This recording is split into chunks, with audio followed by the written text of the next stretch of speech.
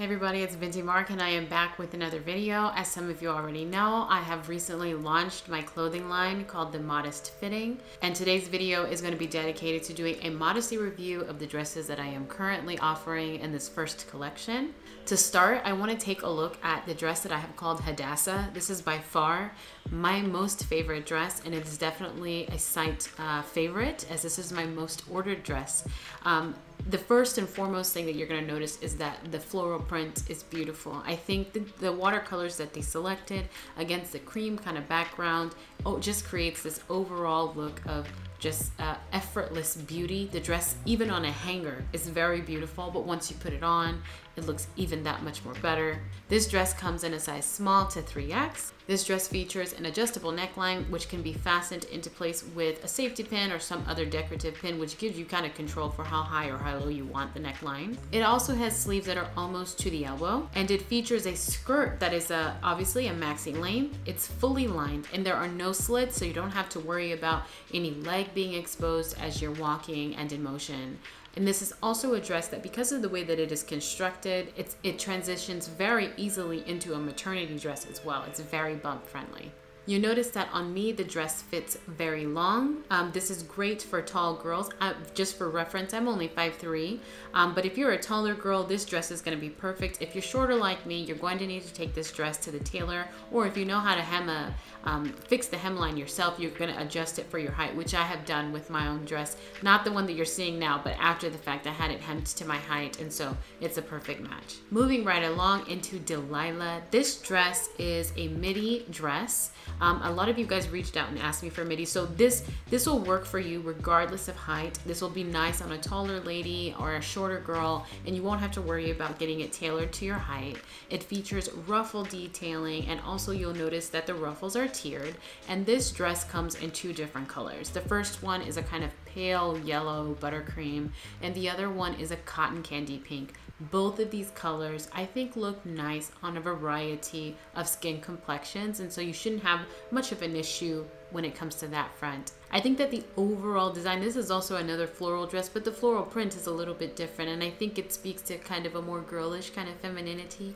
I think that this would go really well for like a brunch date with some friends, and it could even go nicely with a first or second kind of dinner date. I wouldn't say that it's super formal, but it's more of a casual date that's just raised a notch, elevated just a little, and so it makes you look a little bit more put together but modest at the same time. One of the things that I really like about this dress is that the neckline is very high and it's elasticated, so it's going to sit flush against your body, and so you won't have to worry about, if you bend over or lean forward, so to speak, you won't have any gaping that would expose your chest, and so that's one of the features I really like about this one. This also is going to be, in the skirt portion, it's going to be lined to the knee. If you're wanting a little bit more of a coverage as far as the liner goes, you can simply add another slip underneath the skirt, and it'll give you a little bit more opaqueness. Moving right along to SAPPHIRA. This dress comes in sizes small to large. This dress definitely speaks to class and a kind of delicate elegance. This is definitely something that you would definitely probably wear to a dinner date. I tend to dress in more dressier ways in general, so this, while it does look a little bit more formal, this would be an everyday dress for me. I would probably pair this with a flat, and if I'm really feeling fancy, I might add a head wrap, or I just would put my hair up in a bun. But either way, this dress is really pretty, and if you look closely, you'll see that from the top to the bottom, it's outfitted with eyelash lace. It features a beautifully kind of deep, kind of burgundy plum color, which looks nice against the skin. And like the Hadassah dress, this one is also long, and so if you're tall, this will be perfect for you. If you're a little shorter, you'll need to adjust the length of the dress to suit your height. So one of the things that I like about this most is that this also is fully lined, so you're not going to worry about you know, if you go out into the sunshine and it's very bright outside, you're not going to get the sunshine passing through the skirt and kind of exposing your legs. That's not going to happen with this. It's a very opaque liner, so that's really good. Same thing with the opaque liner on the bodice, so you're not going to worry about your bra showing through. The only portion that is unlined is the sleeves, and I actually think that that's a nice detail because it creates a beautiful contrast. You see the lace against a solid opaque background, the liner, but then also you see the lace just against the color of your skin, and it just highlights the delicate design of the lace, and I think it just creates this overall beautiful look. Last but not least, we're taking a look at what I am calling ZIPPORAH. The thing that I love about this dress is how black the blacks are. It looks so beautiful.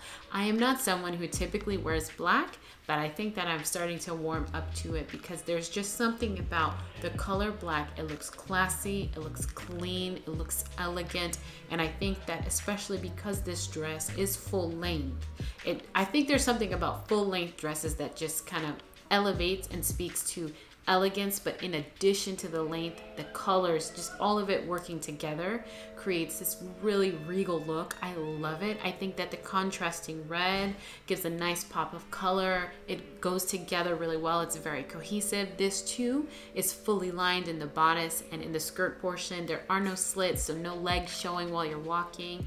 The sleeves are a little bit sheer as they are unlined, which I think again adds to a nice kind of contrast between the opaque and sheer aspects of the fabric. And then also in the back, you'll notice that at the top of the neck, it is a tie closure, so you can tie a nice little bow. I will say you want to bear in mind that this dress has a smocking across the bodice. As far as modesty goes, I'm just going to be totally honest. When you have when you have a smaller bust, wearing smocking in the bodice doesn't really make too much of a difference, but it definitely looks a little bit more eye-catching if you're a little fuller in the bust area and you wear a smocked bodice. So you want to bear that in mind.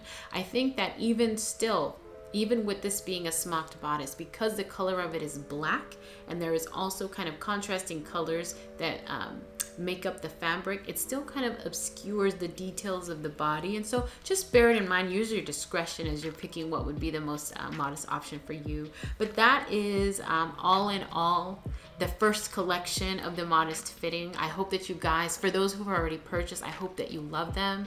I love these dresses. I've kept them for myself and I love wearing them. I think my favorite is HADASSAH, and then number 2 would be ZIPPORAH. Oh my gosh, those dresses, they're beautiful. But as always, thank you guys for tuning in, and I will see you next time.